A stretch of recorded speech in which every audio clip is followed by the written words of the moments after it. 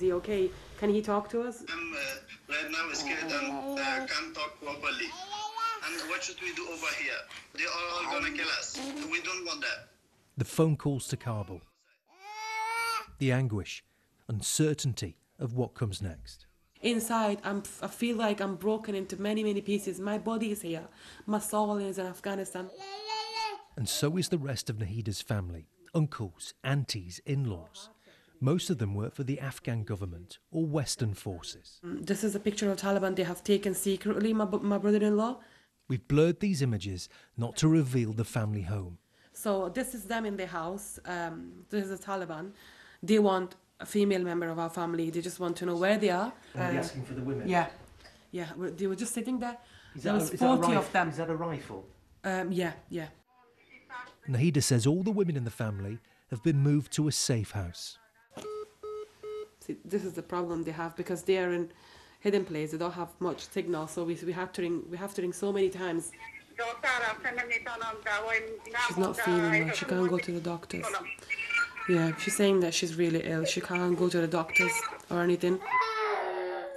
They are eligible for under the resettlement scheme, but we've had nothing. What do you think is going to happen to your family? They will get killed. They will get killed. 100% they will get killed. If I leave them and if something happens to them, I'll never be able to forgive myself. From Manchester to Kabul. It's extremely difficult, if not impossible. Is that gunfire behind you? That's right. It's not so bad now, actually. At night, it was really bad.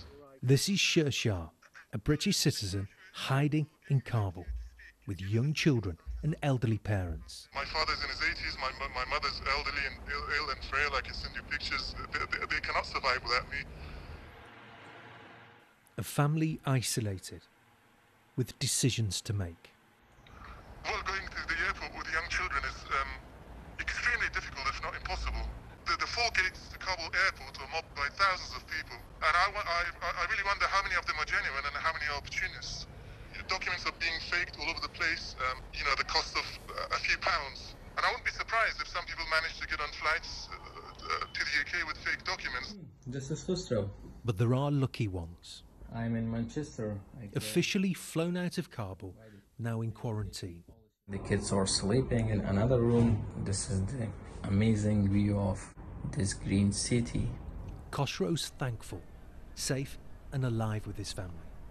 Kabul is collapsed on hands of the Taliban. It was shocking for us. What have you left behind? My home, my friends, my ambitions, my future, my country, so everything. We work for nothing, I think.